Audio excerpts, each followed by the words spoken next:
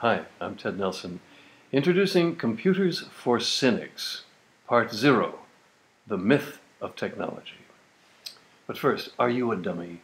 If so, get out of here. There are thousands of books for the likes of you. But if you're a clever, sophisticated person who'd like to know where the bodies are buried and how the computer world really works, perhaps some of the insights I'm trying to present will be of interest.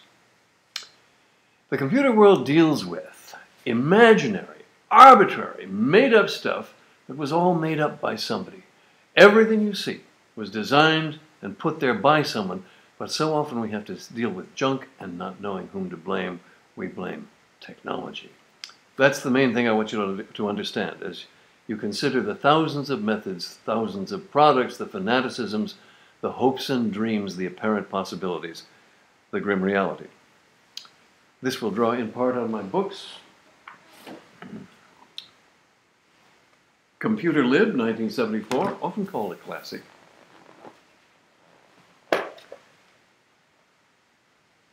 Geeks Bearing Gifts, which Brewster Kahle, the founder of the Internet Archive, calls the best computer history book ever written. I'm sitting in his chair right now.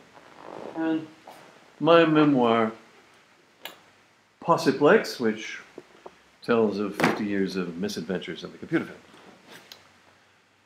I call myself a software designer.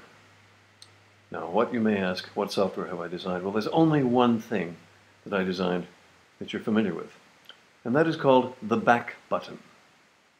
What's that, you say? It's obvious? Yeah, it's completely obvious. But in 1967, it was obvious to only one person in the world, and I had to fight for it. So that's what this series is about. The ideas and fights behind what laymen call technology. Technology exists, but it's like marital fidelity. There's a lot of it, but a lot less of it than people think. And often what people call technology isn't. I don't understand technology often means something like, I don't understand the crappy menus of this stupid camera. People often say, you can't argue with technology? Of course you can. All kinds of junk is foisted on the public in the name of technology, but you have to know what else is possible. And not be misled by packaging.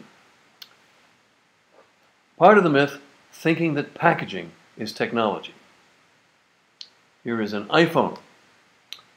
An iPhone is not technology, it's packaging. Microsoft Windows is packaging and conventions. Microsoft Windows is packaging and conventions. The Macintosh is packaging and conventions. The World Wide Web is packaging and conventions. Underneath these wrappers are the real technologies, TCP/IP and DNS, graphical display and bit-blit, audio digitization and compression, payment mechanisms and encryption, and on and on and on. But the wrapper is what people see, as with pretty girls and dashing men barely guessing what lies beneath. Now, the greatest myth of technology is the myth of determinism. The belief that technology is determinate, objective, inevitable, that the nature of computers is given. It ain't so. It's all been imagined up. Now, many people think God created the real world, but no one that I know of believes that he, she, or it created the computer world, though many act as if they think so. Key example. Why can't you put marginal notes on a Microsoft Word file or a PDF or a web page? Oops. Why can't you put marginal notes on a Word file or a PDF or web page? The naive answer is because computers don't allow it. The real answer is because Chuck Simone and John Warnock and Tim Berners-Lee didn't think you needed it. Yes, it comes down to individuals. If computers were determinate, you could get the same answer to 1,000, pardon me, if computers were determinate and you gave the same assignment to 100 programmers, you would get the same result every time. On the contrary, no way. If you gave the same assignment to 100 different programmers, you'll get at least 75 different methods. It's all very personal. Everyone has passionate ideas and ideals and wants to create software to fulfill those ideas and ideals. Passionate people like Ken Thompson and Dennis Ritchie when they created Unix. Passionate people like Richard Stallman when he copied Unix to make GNU, the free version of Unix. Passionate people like Linus Torvalds when he put the maraschino and cherry in the middle of GNU and created Linux. Unfortunately, Torvalds gets all the credit for Linux, whereas most of it was Richard Stallman's GNU. Anyway, while the great doers have been mostly men, let me also mention Ada Lovelace, the first theorist of software, and in our time, Kate Compton, the creator of a crown to hold your iPhone above your forehead to give you a virtual reality, an augmented reality headset, brilliantly minimalistic. There are so many ideas to care about, and with ideas come the politics of ideas. There are thousands of computer ideas, and so there are thousands of computer religions, that is, ideas people care very much about. Every faction wants to pull you in. Word, PDF, Mac, web. Every faction wants you to think they are the wave of the future. And because there are no objective criteria, as in religion, there are no objective criteria, there are thousands of sects and splinter groups. Like dog breeds, there are thousands of different computer ideas, and like dog breeds, they can be endlessly combined, making millions of computer ideas. The concepts go on, and many of them have fanatical following. What are the principal computer religions? Oh, Microsoft, Apple, Linux, open source, venture capital, program provability, God knows what else. Specific languages, everyone has a favorite language, and they're fanatical about C++, Perl, Python, Ruby, PCP, C#, Lisp, but which Lisp? East Coast Unix versus West Coast Unix, C shell versus Bourne shell versus Corn shell. I won't even try to explain that. Particular conventions of punctuation have fanatical adherents. Like I refer to the true brace style in C. Object-oriented programming has many fanatical adherents, and then so do specific methods of object-oriented programming, like and then on down to the Booch method of decomposition for object-oriented programming. I kid you not. All of these have their believers. So who gets to decide? Who gets to decide what methods will be used, what ideas will be followed in creating software? Ah, that's the politics of the computer world. The politics of the computer world are about who gets to design, that is, decide what the product will be and what's in it, make up the constructs and the mechanisms, decide and polish the presentation and the interface. Everybody thinks they can design great interfaces, and almost no one can. These decisions are determined how? By some objective mechanism? That's politics for you. They're determined by fighting and jockeying and internal politics and maneuvering in projects and in companies. Trying to get leverage, and everyone's trying to get leverage and creative control. Now in Hollywood they have it down to a system. They determine who directs, but everybody understands that everybody wants to direct, and it's an issue they call creative control. In the computer world, everyone wants to design software, but they don't call it creative control, but it's exactly the same. In software, it's the same issue as in Hollywood, but nobody recognizes it. And that's partly because interactive software is really a kind of movie. What is a movie? A movie is events on the screen that affect the heart and mind of the viewer. What is interactive software? Events on a screen that affect the heart and mind of the user and interact and have consequences. So what's the difference? Interactive software is a movie plus. And that means it needs a director who can fine-tune all of the effects. But for political reasons, this almost never happens. I can think of only one director who fine-tuned all the effective software, and that was Steve Jobs, because he had the political clout to do it, and the taste and judgment as well. But as long as the industry thinks that software is technology, the process will not improve. Google only hires, quote, software engineers, so do not expect their interfaces to get better. Behind most of the designs, there are fights. And the more you care, the bigger the fight. Consider the history of computer alphabets. First, let's just start in the 50s. First, there was BCD in the 50s. So BCD, binary coded decimal,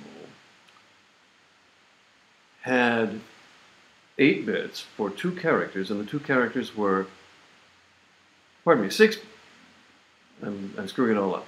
When they got to extended binary coded decimal, you had two numbers, which were 4 bits each, or one 7-bit character. So that way they pack either 2 decimal digits or one 7-bit character into an 8-bit byte. Now, that's pretty stupid, isn't it?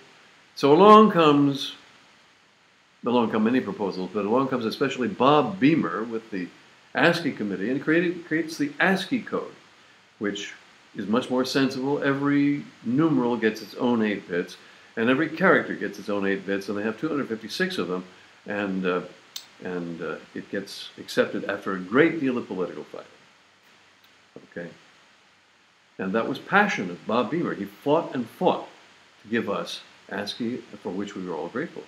But then what happens? Well, in Europe they said, hey, our characters don't fit on there. We have all these doodads on our alphabets that don't fit in your 256 characters. What are we going to do? So ASCII was kicked over to Europe and called ANSI and became the European standard with all the doodads on the characters. And so that was another political trip. And then in Asia they said, hey, what about us? We've got thousands of characters. Hey, how many characters are there in the Japanese alphabet? No one knows, but certainly tens of thousands. So the techie committees get together and they assign, first of all they say, all right, we're going to go to 64 bits for every character. That'll take care of everybody. So they allocated a certain number of characters to each language in the world. And then the bloodletting began because there weren't enough characters for the cultural history, for all the writings of Japan, Korea, Thailand, Vietnam. They all lost characters, smashing the history and literature of these different cultures. And of course, the techies said, well, that's progress. So was the Unicode mess technology? No, it's culture politics masquerading as technology. So technology is a mask worn by all kinds of political parties and all kinds of fights and situations. So-called technology is also about capture, getting permanent customers chained into their seats. Everybody wants to capture you, either for money or to get you into their computer religion. So the Babel of conflicting methods, techniques, enthusiasms, and conventions is also designed to entrap, entangle, and entice for either religious or commercial reasons. Capture worlds, I think that's the term I prefer right now, but we could also call them platforms or monopolies or prisons or Venus flytraps, or there's that nice term from espionage, honey traps. Anyway, your software choices are like any addiction or religion. They want your loyalty and they want your money and they want you to think like them. Or even if they're idealists who don't charge, like Richard Stallman and the Stallman cult, they want believers who will swell the ranks. The computer world is composed of techies, schemers, and sheep. Also a few humanists, of which I try to count myself. The techies see more possibilities. The schemers try to build and combine, often not knowing the possibilities, and the sheep just choose from what they see. The ones who get the farthest, of course, are the techie schemers, like Larry Page and Sergey Brin and John Warnock. But the media don't quite get these distinctions. For example, my favorite example is the movie The Social Network, which presented Mark Zuckerberg, the founder of Facebook, as an ironic but semi-autistic nerd. In fact, Mark Zuckerberg is a fencing champion who speaks fluent Latin and Greek. So much for your stereotypes. Nobody knows where the world is going. The future is just starting, as always, and now is the knife edge between past and future. Which way the knife will twist into the oncoming universe of possibility. The media are now encouraging a new faddist world of iPhones and Twitter and YouTube with all this great stuff that's free for everybody. But ancient Rome, they say, went downhill when the illiterate masses expected everything to be free. Bread and circuses, pod et circenses. Will today's freebies take away our freedoms, or will it all be more and more sweetness of life? Thank you.